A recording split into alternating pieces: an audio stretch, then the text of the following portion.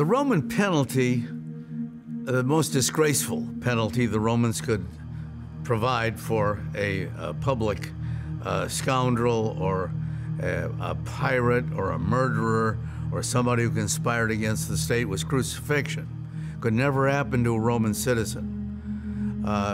Cicero described it as one of the worst punishments anybody could ever endure. It's not private, it's a public punishment.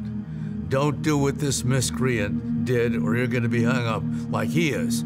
The titulus, the explanation over the cross, had the victim's name and also what he did. So it's a big advertising, negative ad. Don't do what he did. And this is why the place of crucifixion was always on a public area, on a public road. Now, in the process of crucifixion, we don't have a case of big crux emissa, which is the normal cross, where Jesus is dragging all that wood. It would have been too heavy for him even if he were in perfect condition. Only the cross beam would be carried to vertical stakes of wood that are there permanently.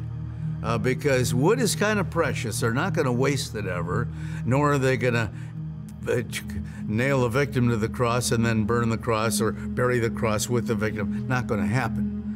And so what they would do would usually have one of these patibulums are called, cross beams with a hole in the center, and then it was mortised over the stake, which was tapered somewhat, and there the victim already nailed to that cross beam would hang. Generally they would support the body perhaps at the rear or certainly the feet.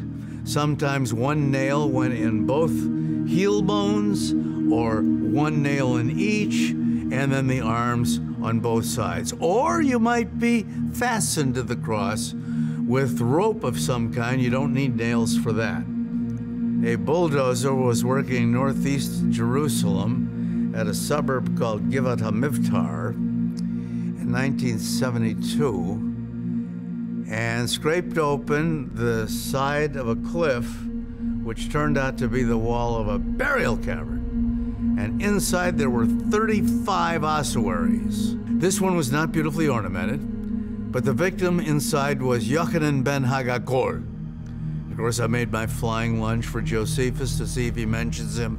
No, it's an unknown rebel against Rome that was crucified there. How do we know he was a rebel? Well, this fellow was crucified by nailing. They found a 7-inch nail lodged in his heel bones. He was put on the cross sideways, this way, and one nail went in both heel bones and his arms out here. Holes in the distal end of his right radius bone where the nail went in. And then that 7-inch nail was hammered into an olive wood cross. And to hasten that, they broke your legs, because now you got nothing to hang on except this, and you can't hang long if you don't have a place for your feet. You just asphyxiate. And so that's what they did to the malefactors on Good Friday in East Side of Jesus.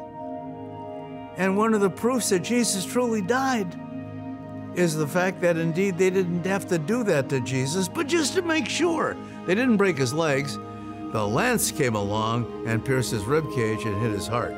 That's even more proof that he died.